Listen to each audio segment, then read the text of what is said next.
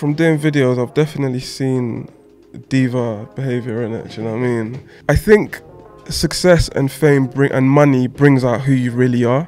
You've probably seen recently I've seen like Mike GLC going at Linkup over. Is there anyone in particular that you're seeing in the industry now that you feel has got the potential? A lot more money got injected into the scene. And we're live. So Eric, it's good to have you here. Good to be here, bro. Yeah, like I just said before we started, first time I've seen you, I think, in person since 2012 in New York, of all places, right? No, crazy. So look, you've sort of become, you already was when I first met you, but you've become like a key part of the sort of video side of the music industry. You've worked with everyone, right? First thing I'd like to ask you is, what's been the difference in the transition over the past 10 years? Because even though he's working on some pretty big stuff 10 years ago, it seems to have just, you're all over the world. So what's changed over that time? I think what's changed is, you mean personally what's changed for me, or like for you and the business, like personally yourself and the business? I think I've got a lot more direction now, no pun intended, but like before I was kind of just doing literally everything, do you know what I mean? Producing, writing our own scripts, I was doing camera work, I was directing, do you know what I mean? But now like I'm more focused on what I want to do and what type of jobs I want to take on, do you know what I mean? So it's a lot more focused as opposed to just doing loads of things, do you know what I mean? Yeah, I can imagine. So with the preparation, because you know you've worked behind the camera, directed, how much preparation goes into some of these videos? Because like I said before, like even like the Fireboy and Ed Sheeran video, you got, looks like a lot of people, just a lot of stuff going on. And I also seen a few of the other ones that, you know, where the amount of transitions and different locations involved to sort of get a vision of how to put all that together, because I can imagine that being hard. How much preparation goes actually into planning for the video and then post filming? So just to be clear, the Fireboy and Ed Sheeran video was produced by my company. I didn't actually film that one because I was out of the country at the time. But I did do another big shoot this year, which was Ed Sheeran Clean Bandit featuring A7S, and that was a 3-day. That was a 3-day shoot that took like 2.5 months to plan. Do you know what I mean? So obviously, props to my wife who produces all our videos. I don't really focus too much on that side, but in regards to like preparation, bro, it's loads of phone calls, meetings, hour-long meetings with like all the different like head of departments, do you know what I mean? Just to make sure that when we do get there on the day, everything's running smooth, you feel me? Because literally one thing, wardrobe, don't know, the camera department, just one thing can throw the whole shoot off. So yeah, there's a lot of prep just to make sure, because when like thousands of pounds are going into something, you got to make sure when you've got your chance to shoot on the day, you lot are making it. Yeah, and some of these artists or whoever's putting the budget together for these videos, whether it's a label, artist or whatever, how often, so how close can you usually get to that budget? Do you feel like some people are like a bit unrealistic? Or I understand we want to get everything we can, right? Yeah, yeah. How close can you usually get to it, or does things crop up quite often? I would say like normally it's always over than in the client initially comes to us with, do you know what I mean? So for instance, someone would come and say, oh, I got 20K for a shoot, but I want to do this, or I've got this idea, or they ask us to come up with a treatment, and then we come up with a treatment which they really love and they get really attached to the idea, but to actually make that happen might cost another 5K or another 7K, do you know what I mean? So a lot of the times it does creep over. Obviously the job of the producer is to try and stick within that budget as much as possible, but sometimes, you know what I mean, the idea drives it a bit higher than anticipated. And when it comes to sort of actually like getting work, like, you know, I remember like even 10 years ago, you were super busy, right? And I remember when we went to New York, we did a sort of collaboration with an American artist, UK artist, right? And now I've seen since even before that, I'm not sure if you did, but I know that you've been working with a lot of American artists too. I think like Young M.A, Red Cafe. Yeah. So yeah, like first and foremost, how did that sort of come about, and what's the difference in working with American to UK artists?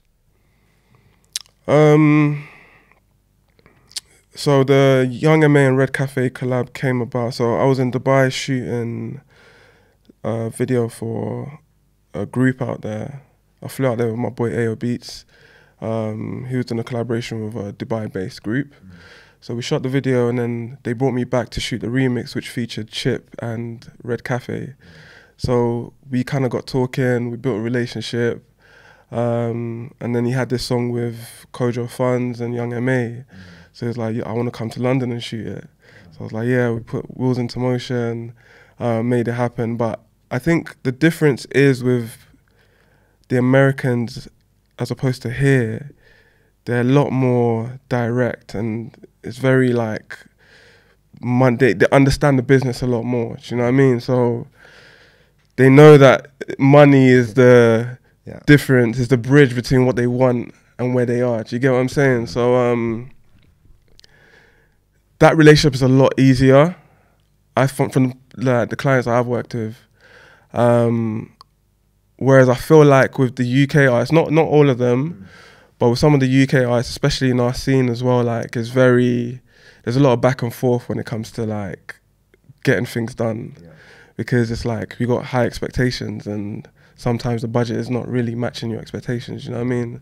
So there's a lot of humbling that I need to do. Yeah, I can imagine sometimes, especially with like the sort of the channels like Link Up, Crime Daily, etc. I remember, like, obviously this is going back over 10 years now, but when they used to do the hood videos and it was like 250, 300 quid, right? Yeah. And of course it was like done quick. Yeah. But it's crazy to see the scene like over the past like 5 to 10 years go from like super low budget to now to like real good videos of huge budgets. You know, you see some of these videos now and you can see a lot of time and effort, like the ones you're doing as well. Yeah. When did you see in the game over the last 10 years that clicked? Was it when labels got involved? Or, yeah. I think a lot more money got injected into the scene, into our scene. Do you know what I mean? And that reflected in everything from the jewelry and cars that men are wearing and men are driving, to the production of their music. I feel like the production got better because people could afford better producers and better studios and etc. etc. And obviously that also reflected with the quality of videos. And also, like, I feel like technology has gotten better as well in terms of cameras and whatever. So there's a lot more self-shooters who can afford to give you a certain type of quality without having to like go crazy with the budget. You feel me? I feel like I was I got in at the start of that with the Canons and whereas the generation before me were using like big like Sony Z1s, like the big red cams. So the red cams was part of that generation where I came in. So before, like, if you wanted a good big budget video, you had to get a red cam or Arri, and I feel like now you can get a very decent quality with like a Sony or the Blackmagic, you know what I mean? So I feel like that played a huge part as well. So it looked like the quality was getting better. It looked like the budgets were getting better, but really the quality was a lot more accessible, I think. And with the cameras, you know, I remember like the sort of, I think it was like the 7D back in the day. Yeah, the Canon. That was 7D. like the one, right? Yeah. With yourself now, what do you prefer to shoot on? Do you prefer to shoot on like the sort of DSLRs, or do you prefer like the big cams? Because you do some the bigger budget videos. So like, what are you seeing on set that people are using, or yourself? To be honest, I think the more years I've spent doing this, the less attached to gear I am. I think it's more about the story you're trying to tell, and as opposed to kind of how it looks. And I think everyone needs to just find a tool that they're comfortable with. Do you get what I mean? And a tool that actually is right for the job. So there's big budget shoots where I'd use like a Sony A7S or something, and then I could use a Arri. But my tool of choice is an Arri Alexa, just because it's got all the right tools and professional tools that I need on set. It makes everyone work quicker, and obviously the the center and the image you get out of it and the skin tones and all these things. I don't want to bore you with all that information. But there will be someone that finds that this useful. So yeah, I would just say just focus on what you're trying to do and pick the right tool for the job, basically. And back to the platforms like Linkup, Grime Daily, SPTV, and all the others that are sort of emerged off the back of those. Is there any that you work with directly, where, you know, maybe referrals get passed on for the ones that want bigger budget, or are they keeping a lot of their stuff in-house these days? I think all the big, like, what would you call them, platforms, music platforms are pretty self-sufficient now.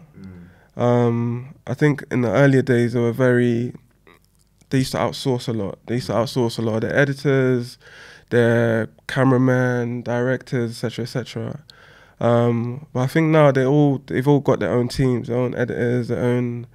To be fair, when I started Linkuptv, I think I started like a few months after Linkup, and I remember Ade ringing me like literally maybe like 3 months after I started shooting videos, and he was like, do you want to join Linkup? But because I was so like dedicated to growing my own platform, I turned down like Jamal, rest his soul. I turned down Linkup because I wanted to build my own thing. Do you know what I mean? So if you want to go compare that to now, I feel like they've all got their own teams now rather than outsourcing. I think if you have something special, if you're a really sick editor, they'll bring you on board to try and enhance their look and stuff. But now, like I don't really work with a lot of platforms, to be fair. I think my clientele has kind of shifted. I'm doing more like documentaries, more short films. So yeah, that doesn't really suit what they're trying to do. But I'm always open to building and doing something substantial. Yeah, so you made a few good points there, but the sort of the platform type of stuff that people are talking about now, and you've probably seen recently I've seen like Mike GLC going at Linkup over the so now there's a few, for my opinion on that, is like, look, if someone's built a platform, you know, I'm not saying that they shouldn't give some artists some money, but my point is, if you build a platform, you put in a lot of work, and you know yourself with 9TV, it takes a lot of work and a lot of just personal investment, and just investment overall, and time and money, traveling, making connections, like, you know, preparation to music videos, right? Yeah, it's not easy. Yeah, so what's your thoughts on that? Do you feel that, like, I know now it's a completely different scene to when Linkup came up, but like, do you feel that, like, which side do you feel is speaking? Yeah. I hear both sides, and I just think there needs to be fairness in it, and there needs to be transparency.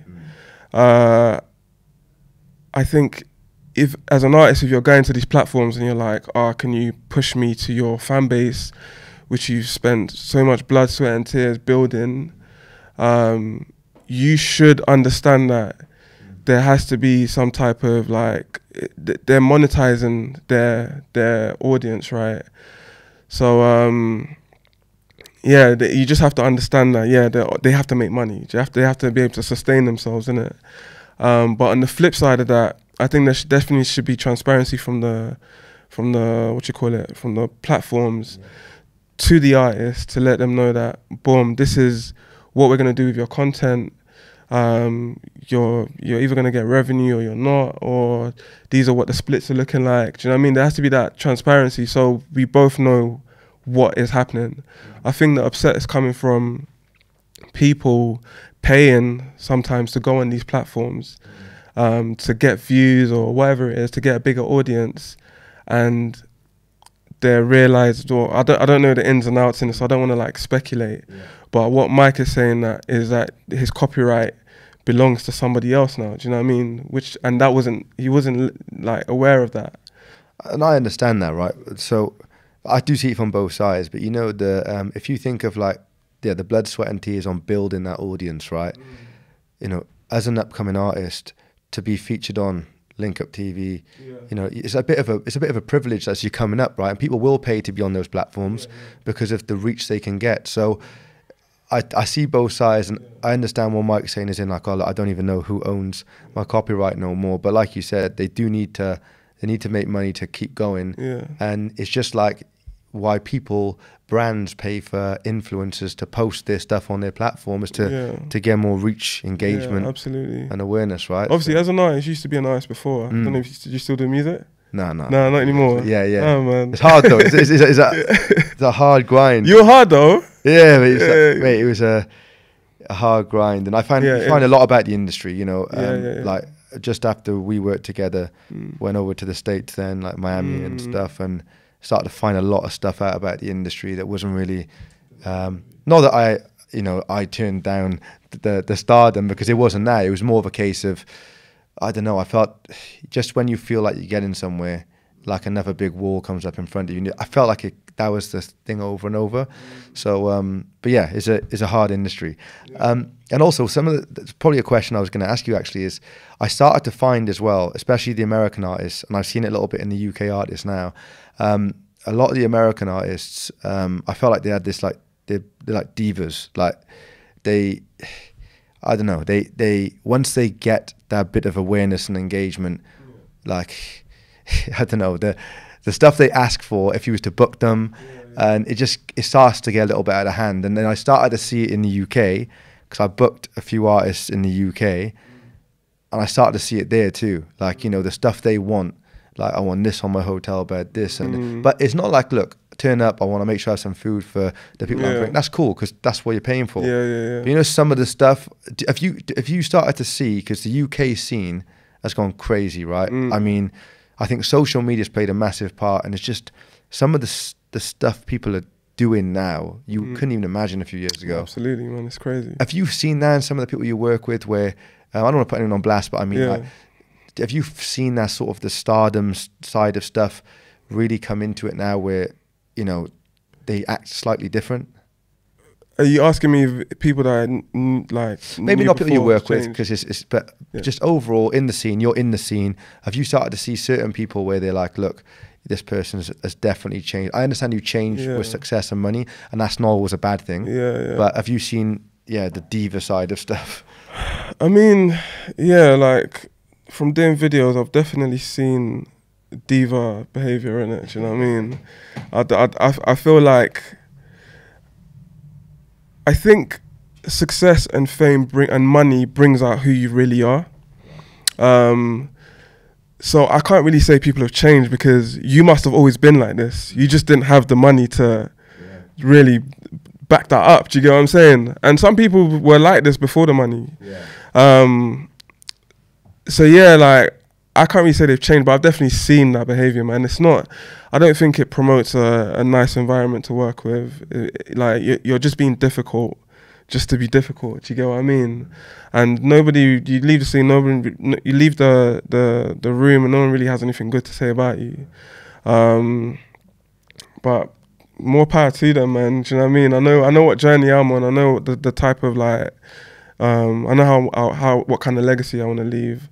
But some people don't really care about that stuff. They just want what they want. Do you know what I mean? And also, you've been in the game for longer than most of these artists anyway. So, you know, some of the people that have blown up in the last 2 or 3 years, I don't think they realise, like, how long, like, people like yourself and others have been doing this, you know, and it takes, to stay relevant, whether you're an artist or whether you're behind the scenes, regardless, that takes, like, you have to continue to evolve and grow. Yeah, absolutely. And you need to have a certain thing about you where people want to continue to work with you. So to still be like, how many years have you been in this game for? So next January would make me 13 years in the industry. But people don't really respect all of that stuff, man. Like, look at Mike GLC, for instance. Like, people are mocking him because of his age and stuff. Do you know what I mean? But there's a lot of foundation and doors and barriers that this guy has pulled down to be able to allow the new artists to come and do some of the stuff they're doing and be successful. Do you know what I mean? So I think you're only as good as what you did last, man. And that constantly rings in my head. Do you feel me? So I always have to keep reinventing myself and making sure that I'm adding to now, as opposed to screaming about how long I've been in the industry. And that matters, because obviously that's all experience, isn't it? But I think if you really want respect, because everything moves so quickly now. Like, I've done my biggest video this year, but no one cares about that anymore. We're on to the next thing. Do you know what I mean? So, yeah, man, you just have to keep moving with the times, really. Yeah. If you want to like have longevity, I think. And I agree, like you said about like on Mike, everyone sort of builds these little bridges, and then it keeps going. And yeah, like him, he was on in every city centre. Yeah, selling mixes. yeah. Teams of people selling them facts, too, right? Man. He was even in Luton, bro. I remember he was in Luton shotting CDs, bro. Yeah, mate. So like it did open doors. So you said about the biggest video that you did was this year. Yeah. First and foremost, you know, what was the video, and you know, where was it shot? And okay, so like I spoken earlier on, it was a Clean Bandit video. Yeah. Big up Clean Bandit, really like genuine, humble people, and the amount of success they've had to still maintain that, like just like all around niceness. Do you know what I mean? So I did something with them last year with Wes Nelson, the remix for one of their songs, and they got me back on, and they direct all their videos. So Jack, who's the pianist, he does all the keys and stuff in the band. He went to film school. I think Grace went to film school as well. So they produce and direct all their videos, and for them to get me on board to shoot and to direct this piece was like a huge honor for me. Do you know what I mean? Because it showed they were like, oh, we really liked how you and Addie, my wife, worked. They said it was like good energy and blah blah blah. So yeah, man, it was definitely a humbling experience for me. It was shot in London over 3 days. We shot at what's the name of the studio? Black Island Studio, which is a big like production film house and film studio in the UK. And yeah, man, it was a really powerful, touching story about a guy who life is beating him up, and he goes to commit suicide, just tries to jump off a building, and like this otherworldly alien saves him. Do you know what I mean? It's all a metaphor for like, you don't know who. It's basically they cross. Anyway, I'll let you guys go and watch it. Yeah, go watch Clean that. Bandit A7S video. It's a beautiful story, man, and it got nominated for the Berlin Music Videos Award this year. Didn't win, but the fact that it got nominated is great. Yeah, man, that's cool. It's so great. Aside from that video, what's been the favorite piece of work that you've done outside of that video? What, all time? Of all time, yeah. Your video, man. Come on.